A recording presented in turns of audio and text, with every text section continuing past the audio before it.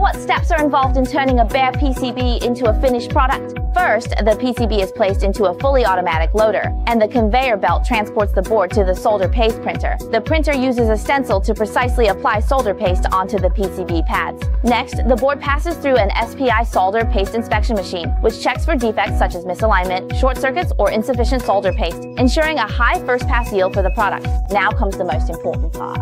Here, there are 4 Panasonic high-speed placement machines and 1 multifunctional placement machine. The high-speed placement machines mount small components such as resistors and capacitors onto the board.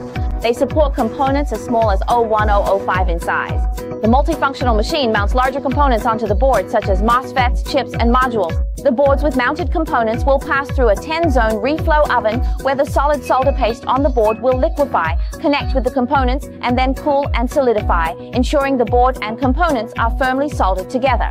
After that, the boards will go through fully automatic optical AOI, X-ray, and other inspection equipment for thorough testing. Next comes the insertion stage, where the boards pass through a fully automatic insertion machine to mount components such as LEDs and electrolytic capacitors. Components that cannot be mounted by machine are soldered by our experienced technicians. Only solder joints that are smooth, rounded, free of burrs, and without sharp points are considered qualified.